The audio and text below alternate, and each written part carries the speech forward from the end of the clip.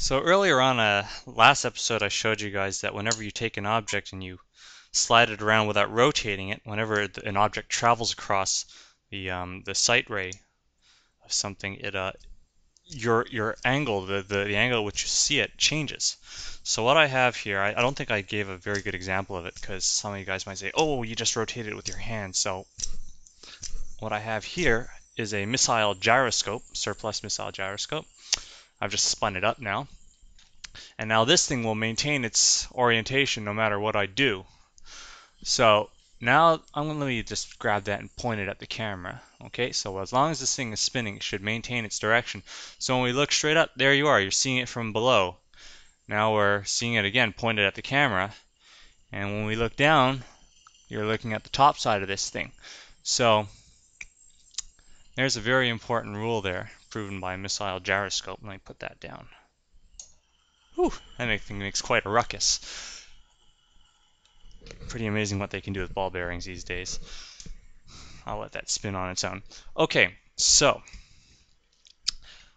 where I'm going with that is I'm saying that the position of an object is going to affect the angle at which you see it. I mean, you can rotate an object. That's going to affect the angle at which you see an object, but also the position of the object is going to affect its angle. So whenever you have to draw an object, this lesson's about form direction.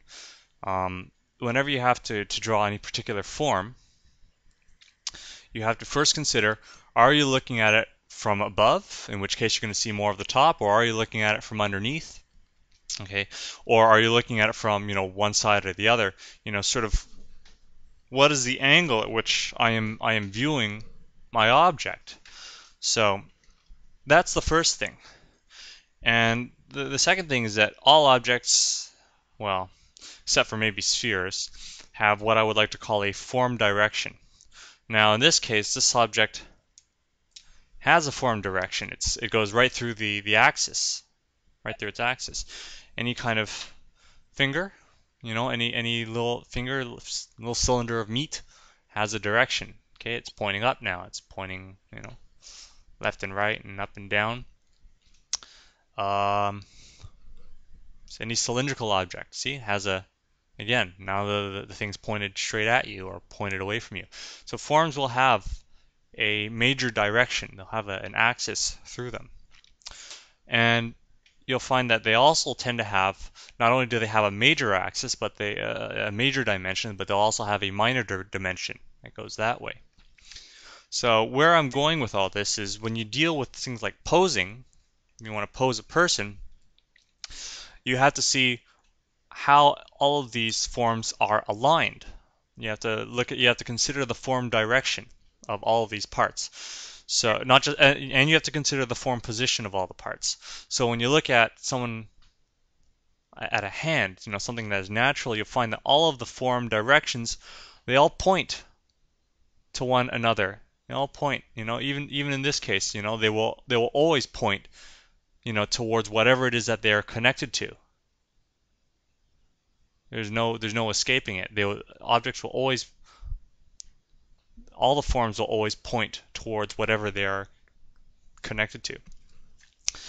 So, and the other thing is, not only do they have that major dimension of length, but they also have the minor dimension of width and maybe the minor dimension of thickness.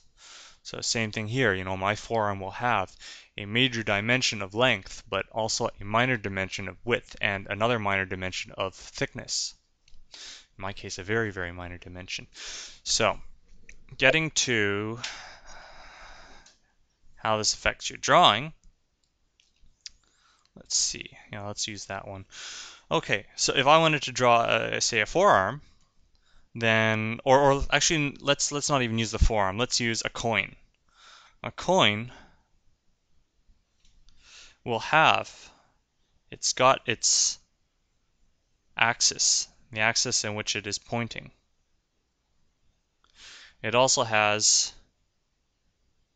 a radius and a circumference, but it has a radius. That is, a known dimension. If I were to instead draw a jar,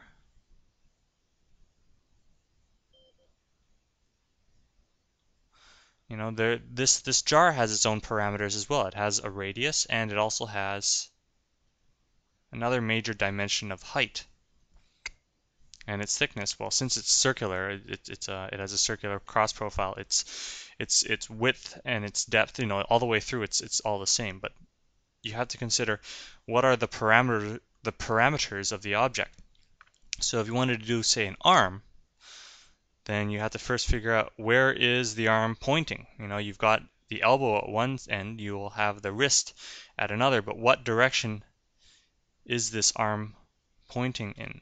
Where's the major direction that it's pointing in? So clearing that, when you're dealing with any kind of flow in a pose, so supposing that I was going to draw, you know, this pose pointing towards the camera or something like that. Okay, here we go.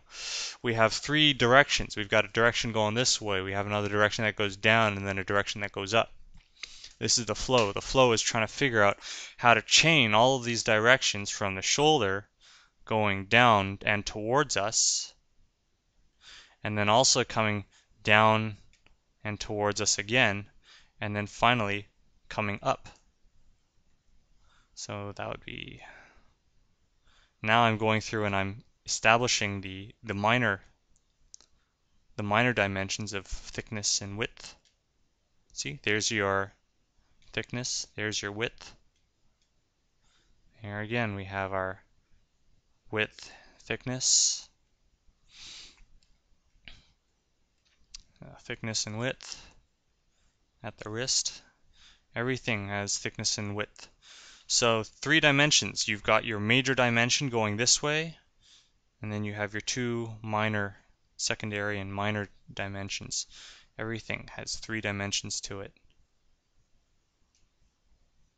So that is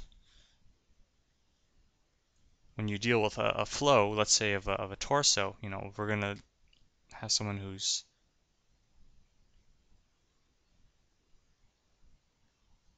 moving away from us, leaning away from us, and same deal. I have one dimension going this way, I have another dimension going that way, then I have a major dimension going that way. 3-dimensional forms. So right there, I can make a torso. So this is why I ask people often to deal with boxes, because when you deal with boxes, you have to control 3 dimensions: width, height, thickness.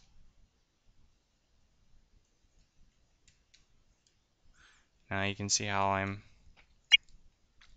see that? We're looking down upon these things. We're looking up at these things. Even though the angle doesn't change, our relative angle when we view them is going to change. So I'm not drawing a person, I'm just drawing boxes. Cutting holes in boxes and just adding more boxes. Except in this case I'm going to figure out what's the direction of the major dimension. And then I can figure out the position of the hand and the orientation, and then I can easily figure out the direction because, well, that's where the hand wrist is, that's where the elbow is. Where else is that direction going to be? Where else is that part going to be placed? So that's there's not really much to it. It's quite simple. I don't know, let me think. Got some time, think of another example. You want to deal with a chair. Then same deal. I'm going to have major direction is pointing upwards. I can chop that, chop that.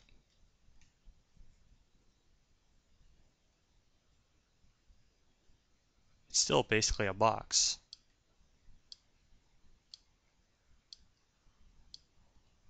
Okay. Same thing.